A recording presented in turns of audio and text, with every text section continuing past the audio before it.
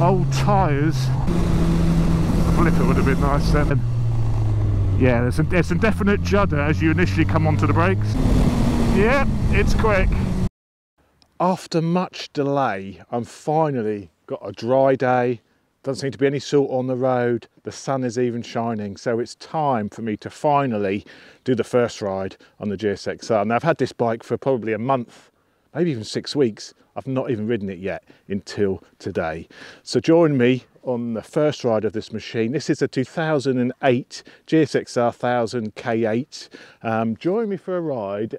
It's got 14,000 miles. You know, how does it compare to the latest and greatest modern bikes I've been riding for the last 2 or 3 years? I've joined the Gixxer Club, so it's time to take the bike out, see how she is, and see if I've made a mistake with this purchase. Chopsy, roll the intro.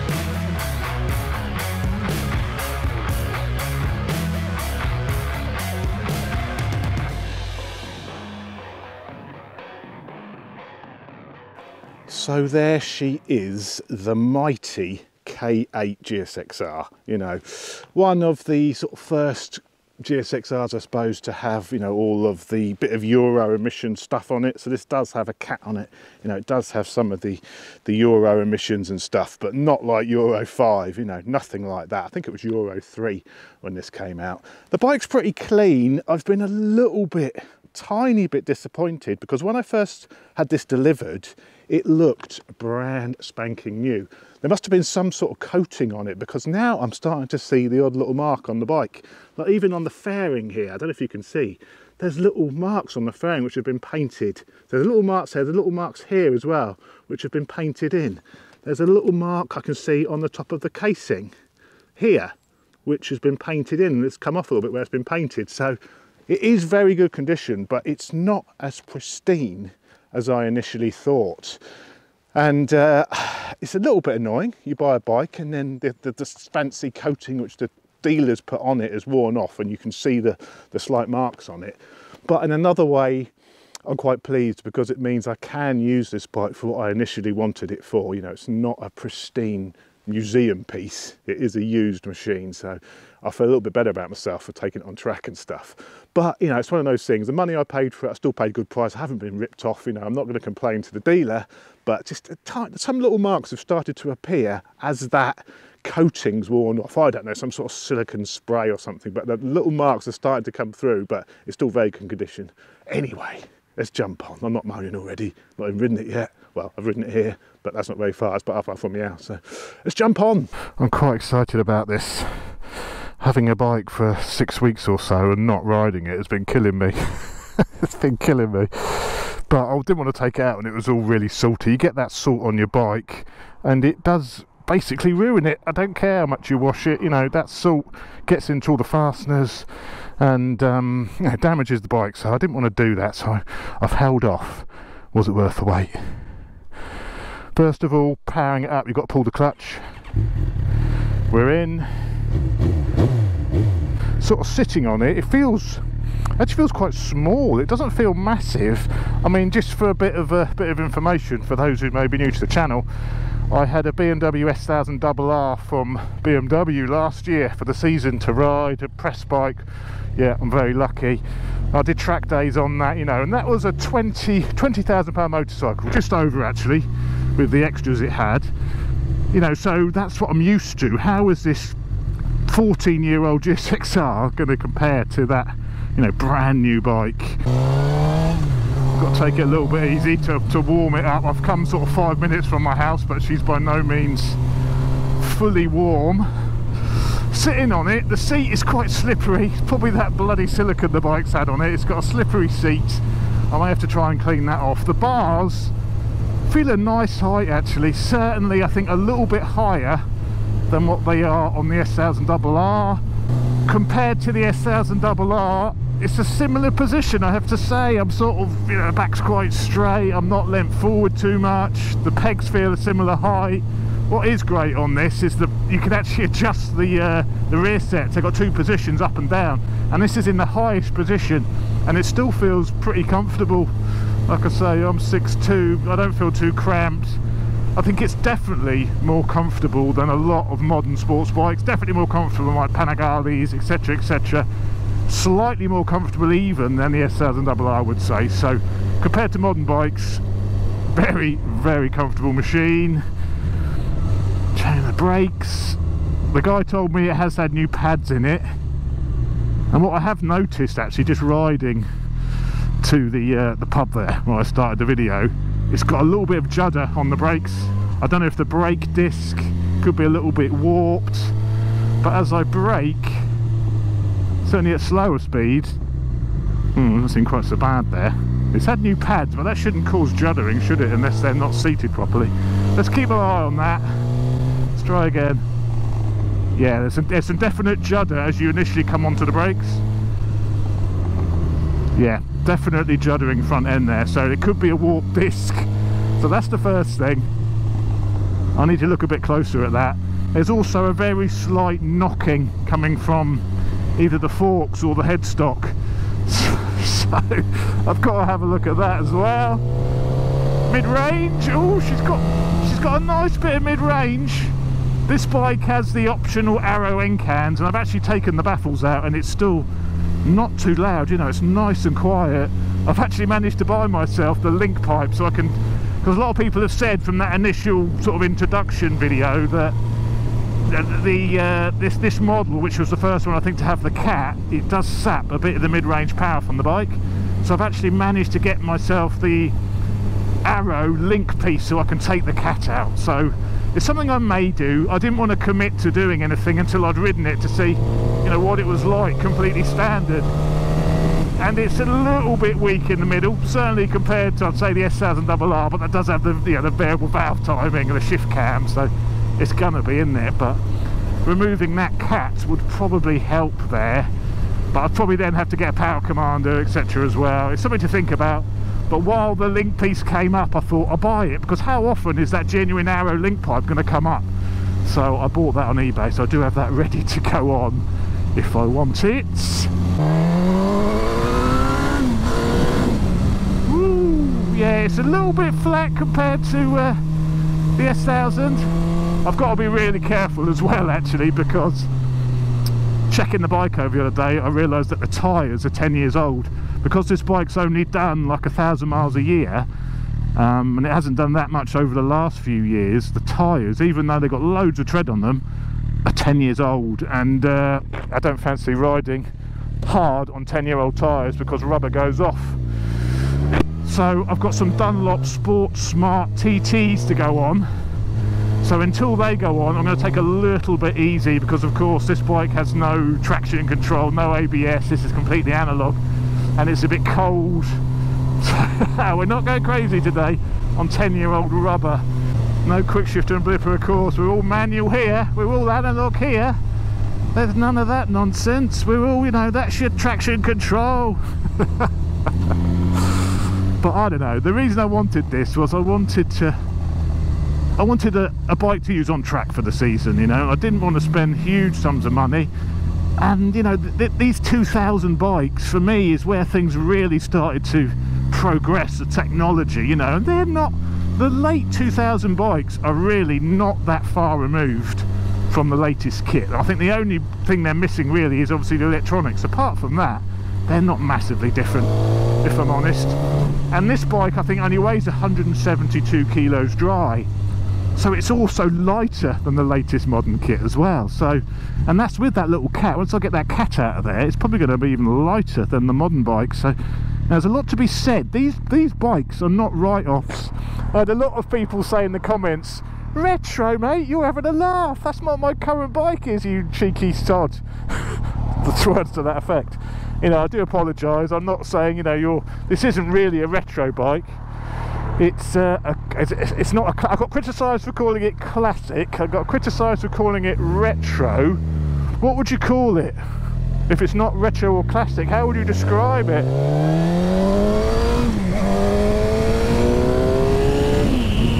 Yeah, it's got a bit of punch there. Right, let's take a little bit easy around here. Juddery brakes and old tyres and dirty roads and no traction control are not great combinations. But it feels very, very nice. Once you're moving at a decent speed, it's agile. It feels maybe a little bit more weighty to change direction than the R, but that of course had carbon fibre wheels, which make a huge amount of difference to sort of direction changes and stuff. So even though, you know, this is a light bike, lighter than the S1000RR, without the carbon wheels, it's not going to change direction quite as nicely, but still absolutely fine. I am nitpicking.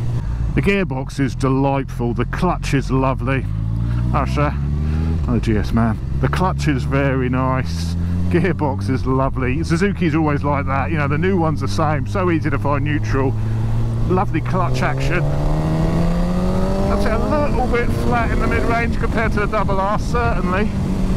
But I will get some of that mid-range back if I swap that link pipe out, so I think I will do that, because you do have to work it a little bit in the mid-range, I think, to get the most out of it.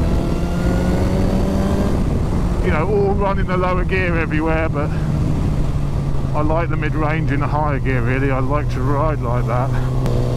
Gas, gas, gas, gas, gas, top gear gas. Yeah, a little bit of winding up needed. Suspension feels nice, actually, quite firm. It's actually quite a firm feel. A lot of people have said the rear shocks on these are terrible. So I potentially may change the rear shock to perhaps a Nitron or something. I may even do the fork cartridges as well. We'll see. I mean, I don't know when the suspension has been refreshed at any point.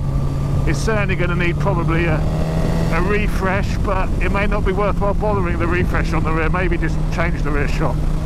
But the forks I may need to get refreshed at some point, or cartridges. We're all getting a bit serious already. Quick shifter and blipper, I am missing that a little bit. Certainly for this sort of bike, because it's, you know, they're crying out for a quick shifter and blipper on the sports bike. So you know, you got to use the clutch, you got to do all that business, but you know, it's all good fun, isn't it? And then when you're really screaming, the quick shifter makes the gear changes so much quicker. So I may look again at quick shifter as well. But direction changes. Whoa, front's very lively. Oh yeah, yep, it's quick. There's nothing wrong with the performance. That was just tickling to the 8 and 9 grand mark there, and it was, the front was coming up. It's got bags of power. I think these are 175 horsepower at the crank, so you're probably 150 at the wheel, at the rear wheel ish. You know, if I move that link pipe, get a map on, get a power commander on or something, and maybe have it mapped, I think you can probably get a little bit more, but there's plenty of power there. It's for the road, you don't need any more than that. You really don't. And it's pretty usable power. Oh, there's that brake judder again. Whoa! Yeah, direction changes are nice.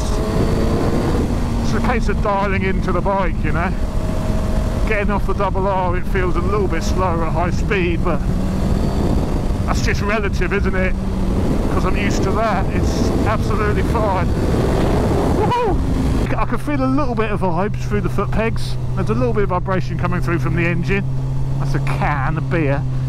The bars are a little bit of vibration, but I'd say slightly better through the bars than the S1000RR was, because you know, the BMW 4-cylinders can vibrate, but there's a bit of buzz there. Probably very similar actually to the new GSXR. I'd say it's pretty similar amount of vibration buzziness to the new GSXR. It's perfectly acceptable, but there is a little bit there. Let's give it a little bit of beans. little bit of beanage, little bit of beanage.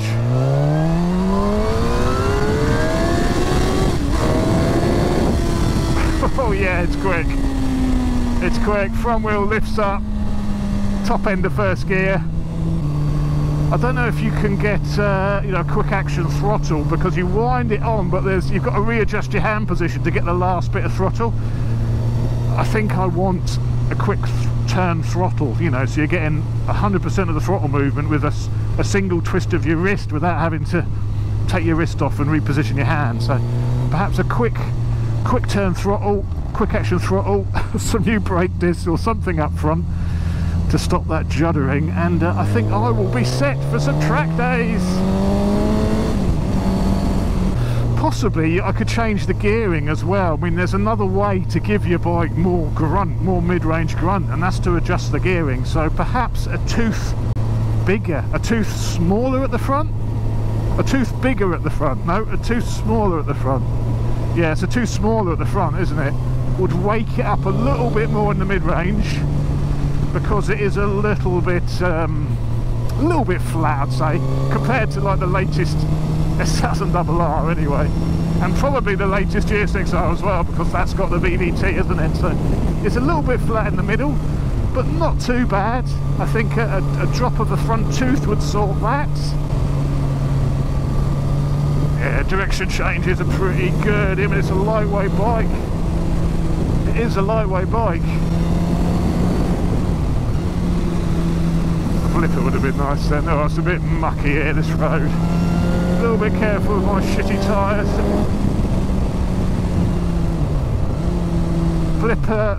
Flipper would be nice there. Spoiled with that stuff, aren't I? But the actual bike, the ride, you're a little bit more on it, I'd say, than the latest stuff. Rather than feeling like you're in it, you're a little bit more on it, which I don't know really whether that's a good or bad thing, but it's very comfortable. Can't wait to get those Dunlops on and be able to throw it around, because I can tell it's going to really handle. It changes direction really nice. But I think with if I fit my link pipe, get a power commander on, I think it'll just crispen up that mid-range a little bit more. So perhaps the link pipe, the power commander, and maybe a tooth down at the front and a quick action throttle, it would be an absolute weapon. Yeah, it's nice. It is nice. I'm happy. I'm a happy bunny, actually. It's given me everything I wanted from an older bike. It's fast enough. It handles. Yeah, there's some tiny little things to look at if I want to get it absolutely perfect. But I think that, you know, with spending some money wisely on this bike would bring it very, very, very close to, I think, the latest kit. Judder, judder, judder. It's that sort of initial pressure. Look, judder, judder, judder. You can see the fork bottoms juddering as well. So I think it's definitely coming from the discs. Okay, let's have a picky.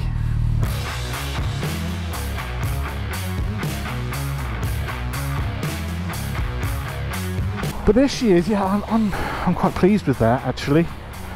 I'm quite happy with how that is performing, apart from, you can see there's a little bit of a mark on the discs. I know the pads are new, so you've got to bear that in mind, haven't you? But there's something going on with the pads. Tyres are not very warm. My old tyres are perhaps not warming up as quickly as I'd like, so I've got to be really careful on these my old Michelins. They even feel hard, you know. Ugh. Get those Dunlops on, but I'm happy with that. I'm happy. It does everything I want it to do. I love the look of it as well. I love the look of bikes from this era as well. It was when bikes were rounded, you know, you had curves, you know, they're much more angular, I'd say, the bikes these days. I guess this is a little bit angular in places, but it's more curvy, it's more voluptuous. Look at the back end, you know, there's just a bit of girth here. It's voluptuous. I like that word. Bumblebee, it must be spring. You're a little bit early, mate. So there we go, first ride of the GSXR. I'm going to be doing a whole series of older bikes afternoon.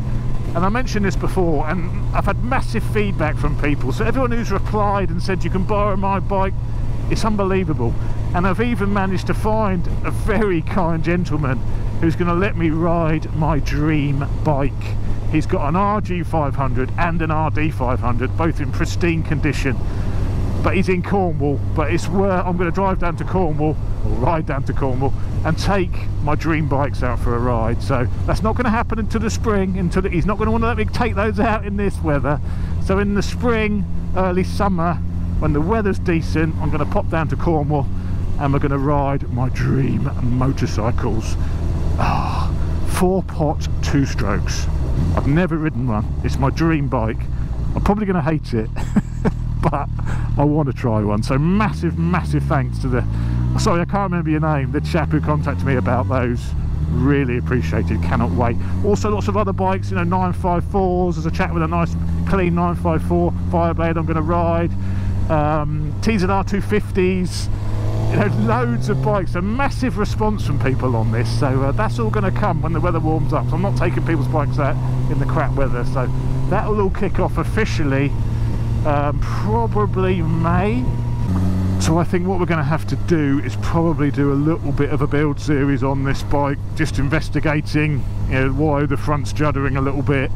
Perhaps give it a full oil change anyway, because I'm not sure exactly when the oil was last dropped on it. So we'll do a service, perhaps take it apart a little bit, you know. So I want to do a few jobs to it. I'm going to definitely fit that link pipe and power commander now, just to wake up a little bit more of that mid-range, perhaps chain the sprockets and drop a tooth at the front. So there's going to be a little bit of a build series on this. I don't know when that will start. The garage is rather busy at the moment, but if I want to get this on track, I've got these jobs sorted, so I'm going to have to crack on with it, aren't I? So join me for that. So if you haven't already subscribed, please consider subscribing. You know, I'm doing all sorts of stuff on this channel, and there's going to be older bikes now as well, so it's everything motorcycle. But thanks for watching, guys, and I'll see you on the next one. Thanks very much.